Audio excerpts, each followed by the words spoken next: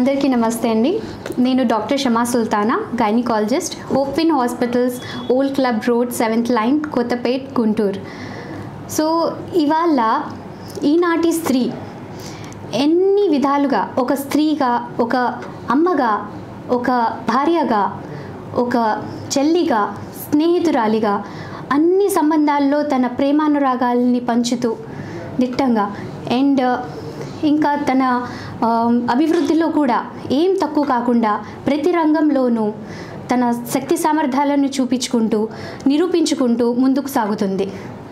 అలాంటి ఈనాటి స్త్రీకి ఈ కాలంలో ఒక వ్యాధి సరిగ్గా అవగాహన లేనందువల్ల తన అభివృద్ధి పదంలో వెనకడుగు వేసేలా చేస్తుంది.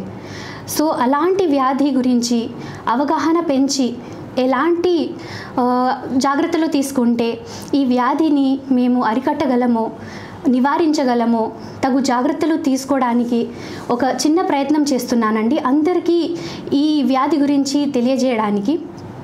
సో ఈ వీడియోలో సర్వైకల్ క్యాన్సర్ అంటే గర్భాశయ ముఖద్వారపు క్యాన్సర్ గురించి మొత్తంగా అవగాహన మీకు రావడానికి మొత్తంగా ప్రయత్నిస్తానండి. సో మా machine say no to cervical cancer అంటే గర్భాశయ ముఖద్వారపు క్యాన్సర్ని సే నో అని చెప్తాము. అండ్ ఇది గర్భాశయ ముఖద్వారంలో ఒక వైరస్ వల్ల సాకుతుందండి. ఇక్కడ గర్భాశయ ముఖద్వారం ఉంటే అక్కడ పొరలాగా ఫామ్ అయ్యి ముందస్తు అది లేయర్లో హెచ్పివి ఇన్ఫెక్షన్ వస్తుంది. ఆ హెచ్పివి ఇన్ఫెక్షన్ కొన్ని స్ట్రెయిన్స్ ఉంటాయి, హార్మ్ఫుల్ స్ట్రెయిన్స్ అని 16 and 18 అండ్ తదుపరి కొన్ని డేంజరస్ స్ట్రెయిన్స్ వల్ల ఈ సర్వైకల్ క్యాన్సర్ వస్తుంది. కొన్ని స్ట్రెయిన్స్ నాన్ డేంజరస్ ఉంటాయి, 6, 8 అలాంటివి జెనిటల్ వార్ట్స్కి కారణమవుతాయి. సో ఈ హెచ్పివి ఇన్ఫెక్షన్ సాగుతుంది. ఎలా సాగుతుంది? ఫర్ సపోజ్ వాళ్ళల్లో ఎక్కువ వాళ్ళతో లైంగిక సంబంధం ఉండడం వల్ల అండ్ వాళ్ళల్లో వీక్గా ఇమ్యూనిటీ ఉండడం వల్ల వాళ్ళల్లో కొంతమంది చాలా వరకు గర్భనిరోధక మాత్రలు వేసుకుంటారు. చాలా లాంగ్ డ్యూరేషన్ వరకు ఈ గర్భనిరోధక మాత్రలు యూజ్ చేయడం అండ్ చాలా తక్కువ వయస్సులో ఎక్కువ డెలివరీలు అవ్వడం, తక్కువ వయస్సులో తొందరగా లైంగిక సంబంధంలో రావడం అండ్ చాలామంది ఈనాటి కాలంలో కొంచెం స్మోకింగ్కి అలవాటు పడడం, అది కూడా ఒక రిస్క్ ఫ్యాక్టర్ అని చెప్పొచ్చండి. అండ్ ఇంకోటి ఏంటంటే ఎక్కువసార్లు ఎస్టిడీస్ అంటే లైంగిక సంబంధం వల్ల ఎలాంటివి అయితే ఇన్ఫెక్షన్స్ వస్తాయో అవి మాటికి జరగడం, ఇలాంటి రిస్క్ ఫ్యాక్టర్స్ ఉన్న వాళ్ళల్లో తొందరగా ఈ హెచ్పివి ఇన్ఫెక్షన్ క్యాన్సర్లా మారే అవకాశం ఉంది. హెచ్పివి ఇన్ఫెక్షన్ సోకిన వారిల్లో చాలామంది 60 to 70% are more than that సమయం గడుస్తున్నగా వాళ్ళల్లో వాళ్ళ ఇమ్యూనిటీ వల్ల and other vitamins and proteins వల్ల వాళ్ళకి ఈ ఇన్ఫెక్షన్ అక్కడే ఆగిపోవడానికి ఛాన్సెస్ ఉన్నాయి. కానీ కొందరిలో నేను ఇప్పుడు ఏదైతే రిస్క్ ఫ్యాక్టర్స్ చెప్పానో వాళ్ళల్లో అండ్ తదుపరి వాళ్ళల్లో ఇంకా అలాంటి రిస్క్ ఫ్యాక్టర్స్ ఎక్కువ కావడం వల్ల ఈ ఇన్ఫెక్షన్ క్యాన్సర్లా మారడానికి దారి తీస్తుంది. సో లక్షణాలు ఏంటి ఈ సర్వైకల్ క్యాన్సర్కి? సో ఫస్ట్ది చూసుకుంటే మేము వాళ్ళల్లో తెల్లబట్ట ప్రాబ్లం ఉంటుందండి. ఈ తెల్లబట్ట అబ్నార్మల్గా ఎలా అంటే వాసన కలిగి ఉండడం అండ్ అబ్నార్మల్గా ఎక్కువగా రావడం అండ్ దానివల్ల వాళ్ళు చాలా ఇది అబ్నార్మల్ ఉంది, ఇది నార్మల్గా మాకు నెలసరి ఇలాగే వస్తుంది, దానికి ప్యాడ్ కూడా యూజ్ చేయాల్సి వస్తుంది అనేసి అబ్నార్మల్గా వైట్ డిశ్చార్జ్ రావడం అండ్ అబ్నార్మల్గా వెజానల్ డిశ్చార్జ్ అంటే నెలసరి వస్తున్నప్పుడు ఎర్రబట్ట అంటే బ్లీడింగ్ కనిపిస్తుంది. అప్పుడు కాకుండా నెలసరికి మధ్య రోజుల్లో కొంచెం రక్తం కనిపించడం, లేకపోతే హస్బెండ్ వైఫ్ కలిసినప్పుడు రక్తం కనిపించడం, అలాంటి సమయాల్లో అబ్నార్మల్ వెజానల్ బ్లీడింగ్ అంటాము, అలాంటివి రావడం, లేకపోతే నెలసరి అయినప్పుడు కొంచెం హెవీగా బ్లీడింగ్ కనిపించడం, గడ్డలుగా రక్తం పడడం అండ్ మూత్రం చేసేటప్పుడు పెయిన్, మంట అలాంటివి ఉండడం, లేకపోతే మాటికి మూత్రం వచ్చేలా ఫీలింగ్ ఉండడం, ఫ్రీక్వెన్సీ ఇంక్రీజ్ కావడం అండ్ హస్బెండ్ వైఫ్ కలుస్తున్నప్పుడు పెయిన్ ఉండడం, అలాంటి ఒక లక్షణం ఉంటుంది. అండ్ పెల్విక్ పెయిన్ అంటే నడుం భాగంలో పట్టుకుపోయినట్టు పెయిన్ ఉండడం, ఎప్పుడు నెలసరి వచ్చినప్పుడు కాదు, మొత్తం నెల కూడా వాళ్ళకి నడుం పట్టినట్టుగా పెయిన్ ఉండడం. అండ్ కొంతమంది వెయిట్ లాస్ కోసం ట్రై చేస్తారు, వాళ్ళు వెయిట్ లాస్ అయితే ఓకే. అలా కాకుండా ఎవరైతే నార్మల్గా అన్ఎక్స్ప్లెయిన్డ్ వెయిట్ లాస్ అంటాము, వాళ్ళల్లో బరువు తగ్గిపోవడం లాంటివి, సడన్గా బరువు తగ్గిపోతున్నారు అలాంటి లక్షణం కనిపిస్తే, అండ్ ఎవరిలో అయితే కొంచెం పని చేస్తున్నాము అలసిపోతున్నాము, చాలా తొందరగా అలసట వస్తుంది, అలాంటి ఒక లక్షణం ఉంటుంది.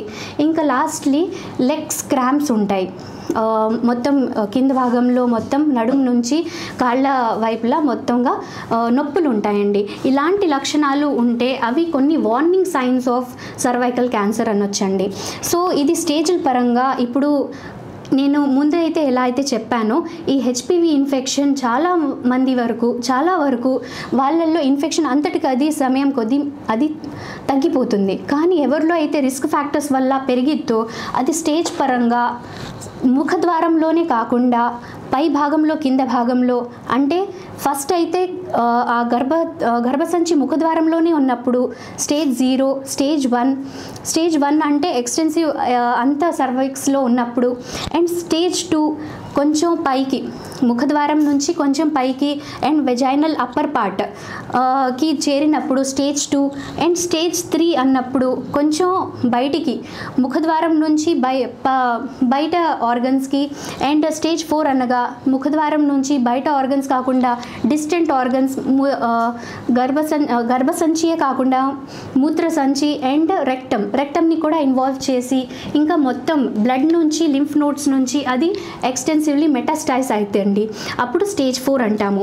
సో ఇది మేము ఎలా తెలుసుకోగలము, ఈ వ్యాధి వచ్చింది అని డయాగ్నోస్టిక్ ఎలా తెలుసుకోగలము? సో దీనికి చాలా రకాలు ఉన్నాయండి. మొట్టమొదటి రకం మెథడ్ ఏంటంటే పాప్స్మియర్, సింపుల్ మెథడ్. ఇది మీరు ఓపీడీ వచ్చినప్పుడు 2 నిమిషాల్లో చేయొచ్చండి. ఎగ్జామినేషన్ టేబుల్ మీద, ఎగ్జామినేషన్ లిథోటమీ పొజిషన్, నార్మల్ ఎగ్జామినేషన్కి మీరు ఎలా అయితే పడుకుంటారో అదే పొజిషన్లో మేము ఈ స్పాచులాతో స్లైడ్ మీద ఆ ముఖద్వారం దగ్గర ఉన్న సెక్రీషన్స్ని తీసి దీని మీద ఒక స్లైడ్తో మేము పాప్స్మియర్ తీసి ఈ హిస్టోపాత్ రిపోర్ట్ తీస్తామండి. అంటే మేము సైటాలజీ తీస్తాము దీన్ని, పాప్స్మియర్ది.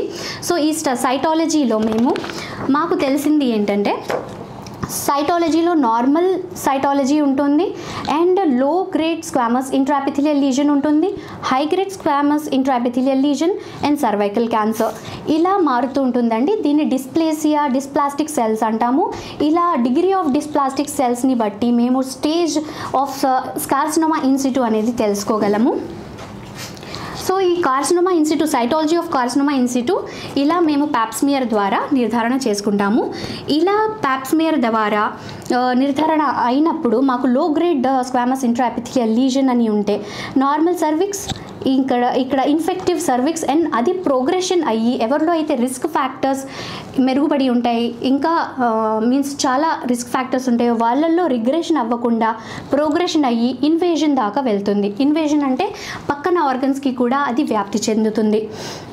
అండ్ దాని తర్వాత మేము పాప్స్మియర్తో ఒక నిర్ధారణ అంటూ సైటాలజీ తెలిసిన తర్వాత దాంట్లో డిస్ప్లాస్టిక్ సెల్స్ ఉన్నాయి, cytology high grade squamous ఇంట్రాఎపిథెలియల్ legion, లో గ్రేడ్ స్క్వామస్ ఇంట్రాఎపిథెలియల్ లీజన్ అని ఉన్నాయి అని అప్పుడు తెలిసినప్పుడు మేము కోల్పోస్కోపీ ఎగ్జామినేషన్ చేస్తాము.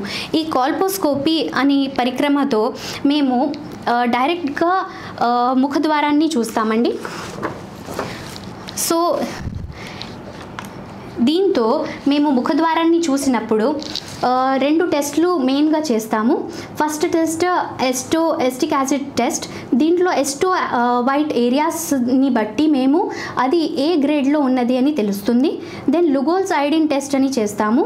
లుగోల్స్ ఐడిన్ అంటే ఇంతవరకు ఆ లీజన్ ఉన్నంత వరకు లుగోల్స్ ఐడిన్ కలర్ క్యాచ్ చేయదు. సో ఈ లీజన్లో ఏ కలర్ వస్తే ఏ గ్రేడ్ అనేది తెలుస్తుంది.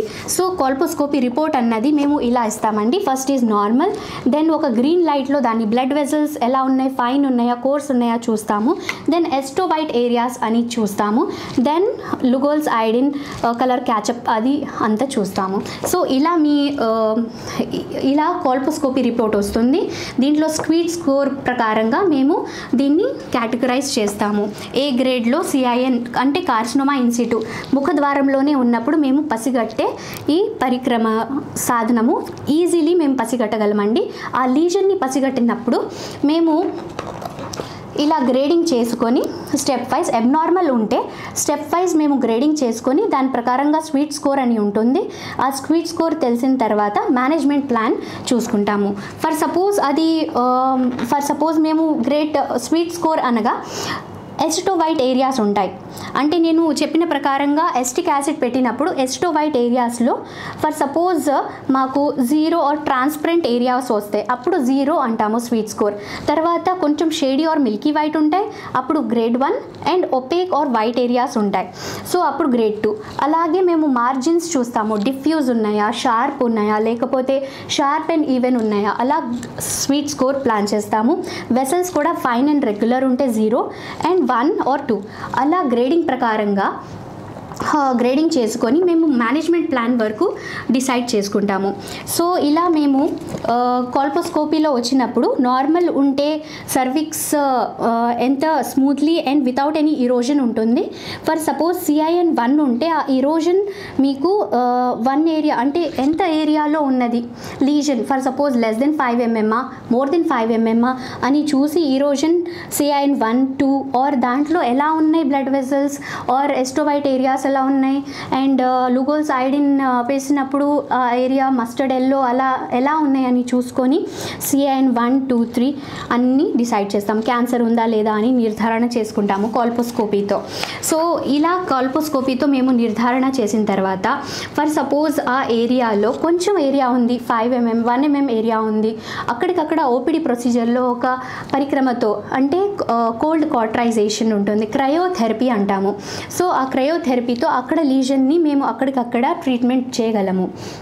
ఫర్ సపోజ్ కొంచెం ఎక్స్టెన్సివ్ లీజన్ ఉంది అండ్ మస్టర్డ్ ఎల్లో లీజన్ చాలా ఎక్స్టెన్సివ్గా కనిపిస్తుంది, సో అక్కడ నుంచి బయాప్సీ తీసి మేము ఫర్దర్ నిర్ధారణకి దాంట్లో ఎంత శాతం క్యాన్సరస్ సెల్స్ మెటాప్లేసియా అయి ఉంది, డిస్ప్లేసియా అయి ఉందో చూస్తాము.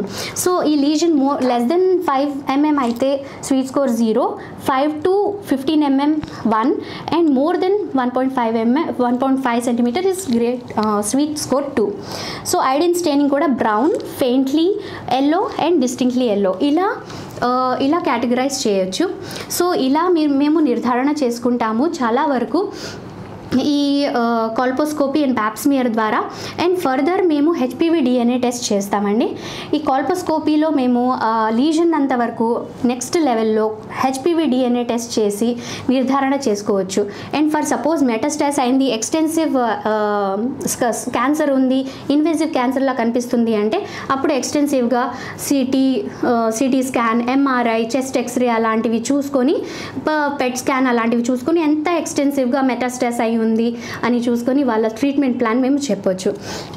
సో ఇప్పుడు one of the most important thing ఏంటంటే ఈ సర్వైకల్ క్యాన్సర్లో టీకాలు ఉన్నాయి, వ్యాక్సినేషన్ ఉంది.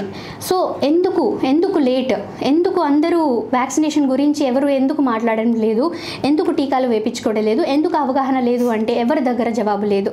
ఇప్పుడు అందుకనే నేను ఈ సర్వైకల్ క్యాన్సర్కి అవగాహనకి నేను కట్టుదిట్టంగా ఎందుకు కంకణం కట్టాను అంటే ఈ వ్యాక్సినేషన్ గురించి చాలా వరకు ఎవరికి తెలీదు. వ్యాక్సినేషన్ చేపిస్తే కరెక్ట్ ఏజ్లో ఈ సర్వైకల్ క్యాన్సర్కి 0% మీన్స్ వస్తుంది, ఎవరికి ఇది సాకే పరిస్థితి రాదు. ఎందుకంటే ఈ వ్యాక్సినేషన్ వేపిస్తే వాళ్ళలో కరెక్ట్ ఏజ్లో యాంటీబాడీస్ వచ్చేస్తాయి. బిఫోర్ వాళ్ళకి ఈ ఇన్ఫెక్షన్ సోకే ముందే వాళ్ళలో యాంటీబాడీస్ ఉంటే ఇంకా ఇన్ఫెక్షన్ వచ్చే ఛాన్స్ ఎక్కడుంటుంది. సో కరెక్ట్ ఏజ్లో ఈ వ్యాక్సినేషన్ వేపిస్తే కంపల్సరీగా 0 సర్వైకల్ క్యాన్సర్ చేయొచ్చు మేము. అందుకని ఈ వ్యాక్సినేషన్ గురించి నేను చెప్పదగ్గేది ఏంటంటే, సో ఇది యంగ్ అడాలసెంట్ చిల్డ్రన్లో వేయించాలండి.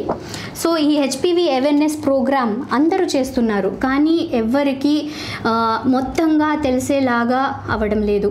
సో ఇది ఏంటి, ముందైతే గార్డిసిల్ సర్వరిక్స్ అని 2 వ్యాక్సినేషన్స్ ఉండేవి. అప్పుడు కూడా చాలా కొంతమంది ముందుకు వచ్చారు వ్యాక్సినేషన్స్ గురించి. కానీ ఇప్పుడు ఇంకో కొత్తది వచ్చింది గార్డిసిల్ 9 అని. సో ఈ గార్డిసిల్ 9లో 9 స్ట్రెయిన్స్ ఇంపార్టెంట్ స్ట్రెయిన్స్కి మొత్తానికి వ్యాక్సినేషన్ ఉంది దీనిలో. Not only genital wards, cervical cancer and మిగతా నార్మల్ అన్నిటికీ ఉంది. నాట్ ఓన్లీ గర్ల్స్, మేల్స్లో కూడా oral cancer and penis cancer, anal cancer, వీటన్నిటికి కూడా నివారించే వ్యాక్సినేషన్ అండి ఇది. నాట్ ఓన్లీ ఫీమేల్స్, మేల్స్ కూడా ఒక ఏజ్ అంటే 9 years నుంచి మేము first talking about this at the age very less, that is 9 years. 9 years నుంచి మీరు స్టార్ట్ చేసి ఈ వ్యాక్సినేషన్ 15 years వరకు 2 doses వేయించండి. ఇప్పుడు ఫస్ట్ వ్యాక్సినేషన్ డే 0కి వేయించినప్పుడు నెక్స్ట్ వ్యాక్సిన్ మీరు 6 monthsకి వేయించవచ్చు. So 2 doses, first is on day 0 and day on 6 months తర్వాత ఒక వ్యాక్సిన్. సో 2 doses, ఎప్పటి నుంచి 9 years నుంచి 15 years వరకు అయితే 2 doses. అలా కాకుండా 15 years పైబడిన వారికి 3 doses. ఫస్ట్ ఈజ్ డే 0, తర్వాత 2 months అండ్ తర్వాత 6 months. ఇలా 3 doses వేయించాలండి. 6 months to 12 months మధ్యలో ఒక 3rd dose వేయించాలి. So 3 doses from 15 years to 26 years. 26 yearsకి పైబడిన వాళ్ళని కూడా ఈరోజు స్టడీస్ ఉన్నాయి. 26కి పైబడిన 45 years వరకు కూడా ఈ వ్యాక్సినేషన్ తీసుకోవచ్చని. ఎందుకంటే మీన్స్ వాళ్ళు ఫర్ సపోజ్ ఇప్పుడు దాకా ఎక్స్పోజ్ కాలేదు హెచ్పివి ఇన్ఫెక్షన్కి, లేకపోతే హెచ్పివి ఇన్ఫెక్షన్ వచ్చినా వాళ్ళలో ఇంకా అలా మారడానికి ఛాన్సెస్ లేవు, అది రిగ్రెస్ అయిపోయింది, మళ్ళీ ఆ ఇన్ఫెక్షన్కి రాకుండా చేసేది. సో ఇప్పుడు recent studies less than 45 years వాళ్ళు కూడా ఈ వ్యాక్సినేషన్ తీసుకుంటున్నారండి. ఇన్ఫ్యాక్ట్ కొంతమంది అయితే in any age they are taking this vaccination. So why not, ఈ పిల్లల్లో ఈ టీకాలు వేపిస్తే మొత్తంగా సర్వైకల్ క్యాన్సర్ నుంచి ప్రివెంట్ చేయగలము అంటే వై నాట్ అండి. ఇప్పుడు ఈ వ్యాక్సినేషన్ వేపిస్తే మీకు లైఫ్ లాంగ్ ఒక చైల్డ్కి సర్వైకల్ క్యాన్సర్ నుంచి విముక్తి కలిగించినట్టే. సో నెక్స్ట్ ఇలా మా హాస్పిటల్లో గార్డిసిల్ 9 వ్యాక్సిన్ మేము అవైలబుల్ చేపిస్తున్నామండి. వాళ్ళకి రిజిస్ట్రేషన్ కార్డ్ ఉంటుంది and they can come register themselves. And 15 years లోపల 9 to 15 years వాళ్ళు 2 doses అండ్ 15 years నుంచి 26 years పైబడిన వాళ్ళు 3 doses వేయించుకోవాలండి. సో WHO పరంగా ఒక స్కీమ్ ఉందండి, ఒక ప్రోగ్రామ్ పెట్టారు WHO వాళ్ళు ఇన్ November 2020, 90-70-90 అని. So I liked a lot this programme. ఇది మేము గుంటూరులో కూడా ఈ ప్రోగ్రామ్ మేము ఎస్టాబ్లిష్ చేయాలి అండ్ సక్సెస్ఫుల్ చేయాలి. ఎలా అంటే 90% vaccination, 70% screening and 90% treatment. So ఇది బై 2030కి మేము అచీవ్ చేయాలి అని WHO వాళ్ళు ఈ స్కీమ్ని పెట్టారు. So triple invention by 2030 and beyond. So ఇది 90-70-90. సో దీంట్లో ఏంటంటే హెచ్పివి వ్యాక్సినేషన్ గురించి అవగాహన పెంచి అండ్ ఎందుకు వస్తుంది ఎలా అని వాళ్ళు మెయిన్లీ వ్యాక్సినేషన్ మీద కాన్సన్ట్రేట్ చేసి ఈ ప్రోగ్రామ్ సక్సెస్ఫుల్ చేద్దామని WHO వాళ్ళు ఈ ప్రోగ్రామ్ పెట్టారండి. So as I'm a ambassador for cervical cancer, నేను 90-70-90 మా గుంటూరు అండ్ పరిసర ప్రాంతాల్లో ఈ అవగాహన పెంచి అవేర్నెస్, ఈ సర్వైకల్ క్యాన్సర్ ఎందుకు వస్తుంది, ఎవరిలో వస్తుంది, ఎప్పుడెప్పుడు ఏ జాగ్రత్తలు తీసుకోవాలి, వ్యాక్సినేషన్ ఎవరిలో ఎప్పుడు వేపించాలి అని తెలుసుకొని వాళ్ళు అవగాహన, ఇలా మేము 90-70-90 ఈ స్కీమ్ని మేము గుంటూరు పరిసర ప్రాంతాల్లో చేయగలిగితే మేము 2030 కల్లా కొంచెం సర్వైకల్ క్యాన్సర్ అనేది జీరో రేట్కి తేవచ్చు ఆర్ నియర్లీ జీరోకి తేవచ్చండి. మా చిన్నారులని 9 ఇయర్స్కి పైబడిన వాళ్ళని తొందరగా ఈ వ్యాక్సినేషన్కి తెప్పించి వేపించి కరెక్ట్ ఏజ్లో వాళ్ళకి క్యాన్సర్ ఫ్రీ లైఫ్ ఇవ్వచ్చు. మేము సర్వైకల్ క్యాన్సర్ ఫ్రీ లైఫ్ ఇవ్వచ్చు. ఏ క్యాన్సర్ అయినా మేము ఈనాడు చెప్పలేము ఈ టీకా వేస్తే ఈ క్యాన్సర్ రాదు అని, కానీ ఈ క్యాన్సర్ని I can 100% tell U K cervical cancer ఈ వ్యాక్సినేషన్ ఇస్తే రాదు, వాళ్ళ లైఫ్లో మళ్ళీ రాదు. సో కాల్పోస్కోపీకి కూడా ట్రైనింగ్ ఉంటుందండి ఇలా. సో ఈ ట్రైనింగ్ మెడికల్స్ ఎవరైనా కాల్పోస్కోపీ అని ఇలా ట్రైనింగ్ తీసుకొని వాళ్ళు నిర్ధారణ చేసుకోవడానికి కాల్పోస్కోపీ అని వాడి వాళ్ళలో నిర్ధారణ చేసుకోవచ్చండి. ప్యాప్స్మియర్ కూడా it is a simple test, just slide and spatula వాళ్ళల్లో ఇలా సైటాలజీ తీసి నిర్ధారణ చేసుకోవచ్చు. అండ్ ట్రీట్మెంట్ మెథడ్స్లో మెయిన్లీ మేము కోన్ బయాప్సీ అని చేస్తాము. ఎక్కడి వరకు అయితే ఆ లీజన్ ఉంటుందో అక్కడి వరకు మీన్స్ సర్విక్స్ని కోన్ షేప్లో మేము అంత లీజన్లో కోన్ షేప్లో తీస్తాము. సో కోన్ బయాప్సీ, కోనైజేషన్ అంటాము, cervical కోనైజేషన్. So different diagnostic methods ఇప్పుడు దాకా నేను మాట్లాడింది Pap smear and HPV DNA testing ఉంటుంది, punch biopsy తీస్తాము and endo cervical కరెటాజ్ అక్కడ నుంచి తీసి మేము టిష్యూని మీన్స్ సైటాలజీ చూడొచ్చు అండ్ కోన్ బయాప్సీ తీయొచ్చు అండ్ ఎలక్ట్రికల్ సర్జికల్ పెథాలజీ చూడొచ్చు అండి. సో స్క్రీనింగ్ ప్రోగ్రామ్ ఎలా ఉందంటే సర్వైకల్ క్యాన్సర్ స్క్రీనింగ్ ఇప్పుడు ఏజ్ గ్రూప్ పరంగా చూస్తే ఫర్ సపోజ్ ఎవరైనా లెస్ దెన్ 21 ఇయర్స్ ఉన్నారు, సో వాళ్ళల్లో స్క్రీనింగ్ అవసరం లేదు. అండ్ 21 నుంచి 29 ఇయర్స్ లోపల వాళ్ళు సైటాలజీ అంటే ఇప్పుడు ప్యాప్స్మియర్ ఏదైతే చెప్పానో ఈ ప్యాప్స్మియర్ టెస్ట్ ప్రతి 3 సంవత్సరాలకి రిపీట్ చేయాలి. సో ఈ ప్యాప్స్మియర్ టెస్ట్ 21 to 29 ఇయర్స్ వాళ్ళు ప్యాప్స్మియర్ 3 సంవత్సరాలకి రిపీట్ చేయాలి. ఫర్ సపోజ్ వాళ్ళలో అబ్నార్మల్ సైటాలజీ అని వస్తే వాళ్ళు follow up HPV DNA test follow up చేసి colposcopy then further management plan చూసుకోవాలి. ఫర్ సపోజ్ వాళ్ళలో ప్యాప్స్మియర్ నార్మల్గా వచ్చిందంటే 3 ఇయర్స్కి ఒకసారి రిపీట్ చేయాలి. దెన్ 30 to 65 ఇయర్స్ వీళ్ళు ఏం చేయాలి, 30 ఇయర్స్ వరకు వాళ్ళకి ఏం లీజన్ లేదు, ప్యాప్స్మియర్ నార్మల్ ఉంది, అలాంటి వాళ్ళు 30 ఇయర్స్ నుంచి 65 ఇయర్స్ వరకు Pap smear are HPV DNA test చేయించుకోవాలి. ఫర్ సపోజ్ వాళ్ళల్లో నార్మల్గా వచ్చింది, అబ్నార్మల్గా వస్తే వాళ్ళు ఫాలోఅప్ చేసుకుంటారు నెక్స్ట్ లెవెల్లో, నార్మల్గా వస్తే ప్రతి 5 ఇయర్స్లో. సో 30 to 65 ఇయర్స్ వాళ్ళు ప్రతి 5 ఇయర్స్లో ఈ టెస్ట్ చేయించుకోవాలి. అండ్ 65 ఇయర్స్ పైబడిన వారు ఫర్ సపోజ్ వాళ్ళకి 10 ఇయర్స్ లోపల 10 సంవత్సరాల లోపల ఒక్కసారి కూడా ప్యాప్స్మియర్ పాజిటివ్ రాలేదు, ఏం సైటాలజీ అబ్నార్మల్ లేదు, అలాంటి వాళ్ళు 65 ఇయర్స్ తర్వాత ఈ స్క్రీనింగ్ ఆపేయచ్చు. సో ఇది స్క్రీనింగ్ ప్రోగ్రామ్ ఎస్టాబ్లిష్ అయ్యి ఉంది. సో ఇది తెలియక ఈ స్క్రీనింగ్ ప్రోగ్రామ్ అంటే ఏంటి, ఏ ఏజ్లో ఎన్నిసార్లు చేయించుకోవాలి ప్యాప్స్మియర్, ఇది తెలియక చాలామంది అసలు ముందు కూడా రావడం లేదు. ఇప్పుడు చెప్తున్నాను, ఇది చాలా ఈజీ ప్రొసీజర్. జస్ట్ మీరు హాస్పిటల్ రండి, ఒకసారి చెకప్ చేయించుకోండి. 21 ఇయర్స్ పైబడిన పెళ్ళి అయిన వాళ్ళు ఒక్కసారి పెళ్ళి అయి 3 సంవత్సరాలు అయింది, సరే రండి, మీకు కొంచెం సిమ్టమ్స్ ఉన్నాయా లేదా అని కాదు, ఒక్కసారి వచ్చి ఈ టెస్ట్ చేయించుకోండి ప్యాప్స్మియర్. చాలా ఈజీ టెస్ట్, 2 నిమిషాల్లో అయిపోయింది. మీరు కొంచెం వచ్చి ఒక 5 నిమిషాలు కేటాయిస్తే చాలు, 2 నిమిషాల్లో ఈ టెస్ట్ అయిపోయింది. మీ చేతిలో నెక్స్ట్ డేలో మీకు చేతిలో మీ రిపోర్ట్ ఉంటుంది. అబ్నార్మల్ ఉంటే నెక్స్ట్ ప్లాన్ ఆలోచించవచ్చు. ఫర్ సపోజ్ నార్మల్ ఉంటే నెక్స్ట్ 3 ఇయర్స్లో ఒకసారి ఈ టెస్ట్ మళ్ళీ చేయించవచ్చు. సో సర్వైకల్ క్యాన్సర్ మేము ఎలా ప్రివెంట్ చేయబోతున్నాం, ఫస్ట్ అయితే రెగ్యులర్ చెకప్స్. ఈ చెకప్స్ మాత్రం మీరు ష్యూర్ కట్గా వచ్చి చేయించుకుంటే కంపల్సరీ తొందరగా మాకు ఆ లీజన్ తెలుస్తుంది. ఆ వ్యాధి అనేది తొందరగా తెలిస్తే అక్కడికక్కడ మేము అరికట్టగలము.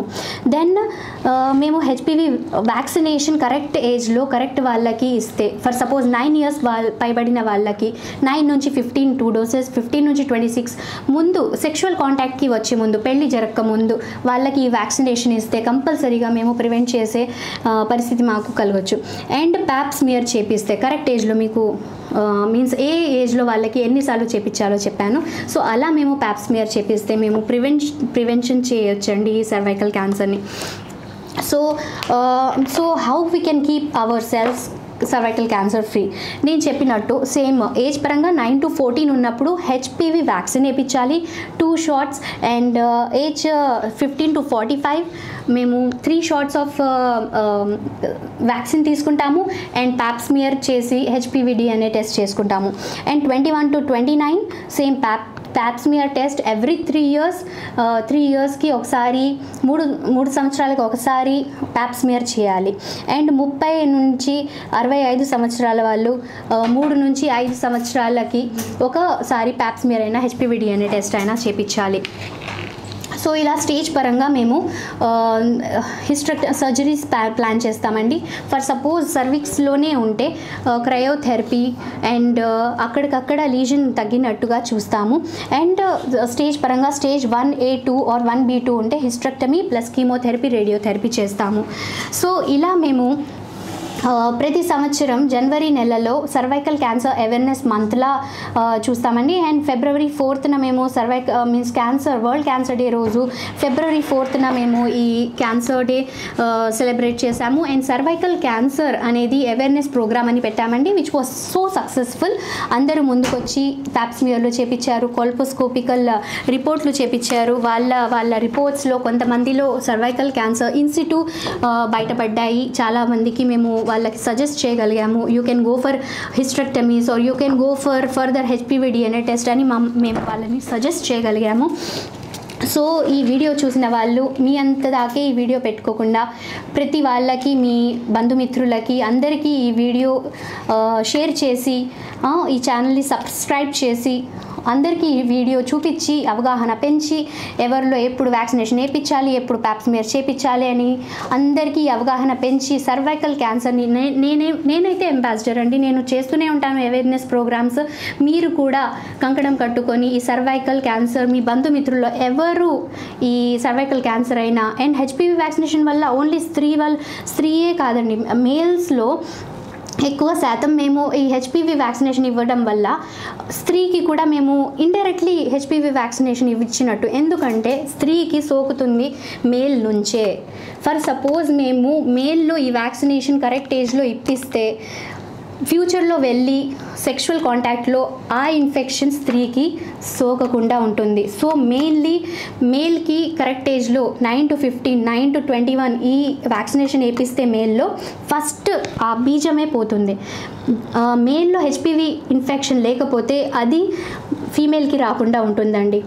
ఇంకా ఈ యుగంలో తెలిసిందే, ఒక మేల్ ఫీమేలే కాకుండా ఫీమేల్ టు ఫీమేల్ క్లోజ్ కాంటాక్ట్స్లో కూడా ఈ హెచ్పివి ఇన్ఫెక్షన్ సోకే ఛాన్సెస్ ఉన్నాయి. సో అందరికీ ఈ జాగ్రత్తలు చెప్పండి. ఇప్పుడు తెలుసుకున్నవి మన రాష్ట్ర ప్రభుత్వంకి నేను ప్రార్థించేది ఏంటంటే, ఈ ప్యాప్స్మియర్ని ఒక బేసిక్ టెస్ట్లా ప్రతి ఆడ ఎవరైతే 20 yearsకి పైగా పెళ్ళి అయినా ఆమె హాస్పిటల్ వస్తారో, దేనివల్ల అయినా రావచ్చు, వాళ్ళు జ్వరమని రావచ్చు, లేకపోతే ఏమైనా సర్జరీస్ అని రావచ్చు, వాళ్ళల్లో మేము అనీమియాకి ఎలా అయితే సిబిసి అంటే హిమోగ్రామ్, బ్లడ్ గ్రూప్కి బ్లడ్ RH యాంటిజెన్ ఇవన్నీ ఎలా చేపిస్తున్నామో అలాగే తనకి ఒక బేసిక్ టెస్ట్లా ప్యాప్స్మియర్ అని కూడా పెట్టి ప్యాప్స్మియర్ తనకి చేపిస్తే అలా కూడా మేము తొందరగా ముందస్తుగా తనలో ఈ సర్వైకల్ క్యాన్సర్ని తెలుసుకునే మీన్స్ మాకు ఒక ప్రూఫ్ దొరుకుతుందండి,